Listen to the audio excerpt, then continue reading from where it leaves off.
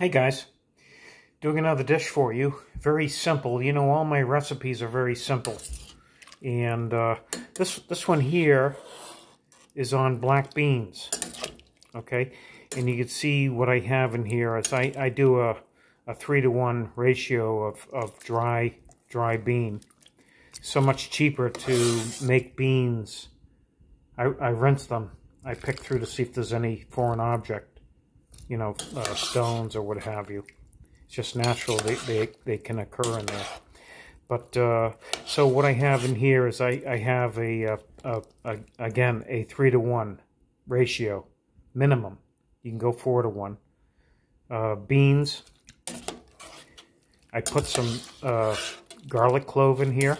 Let me see if we can find there's a piece of garlic clove. Okay. I have sliced onions. I love onions. Okay, I have water, clean, beautiful water, and I also have slices of bacon, smoked bacon.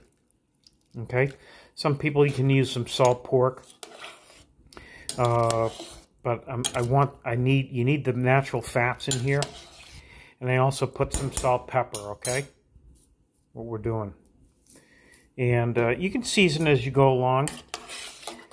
And this is going to take a few hours at a minimal boil. I'm going to bring it up and then lower the temperature.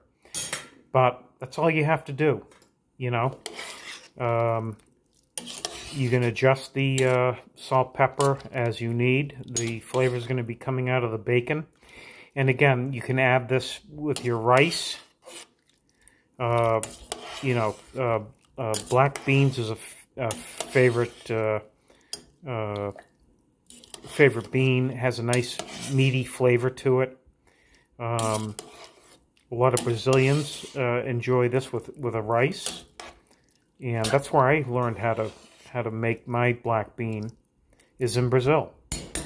So I'm going to put a top on this and let this go. It's probably going to take about 2 hours, and go from there. And I'll produce a video after we finish.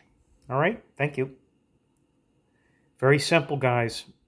Beans, water, bacon, garlic, salt, pepper, and onions. And let that work together. Remember that the simple the recipe, the easier it is to complete, easier it is to remember.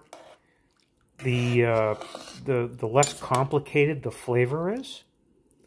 I mean, I want to taste the bean, and again, the beans are going to be incorporated with a rice meat dish. You can use the beans, cool them down, and put them on salad. Beautiful fiber on the beans, and energy. Okay, all right. Thanks, guys. Hope this helped you.